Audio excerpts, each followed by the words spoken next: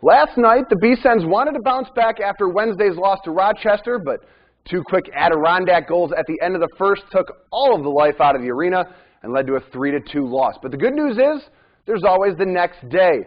B-Sens looking to snap their two-game skid against the Admirals on Hall of Fame night. Bob Carr and Al Hill enshrined tonight. First period, B-Sens down a man and now down a goal. Sammy Vatanen slaps one past Nathan Lawson. And just like that, it's a one-goal game. But the B-Sens with a power play of their own. Stefan DaCosta finds Mark Stone, and he deflects it in. That's the equalizer. We are all tied at 1. Binghamton not done yet. Odd man rush. Hugh Jessman finds Chris Weidman, who's wide open.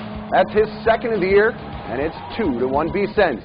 Jean-Gabriel Pajot getting in on the action as well, going upper 90. The B-Sens bounce back in a big way, 5-1, and have a whole week to enjoy it before hosting the Devils on Friday.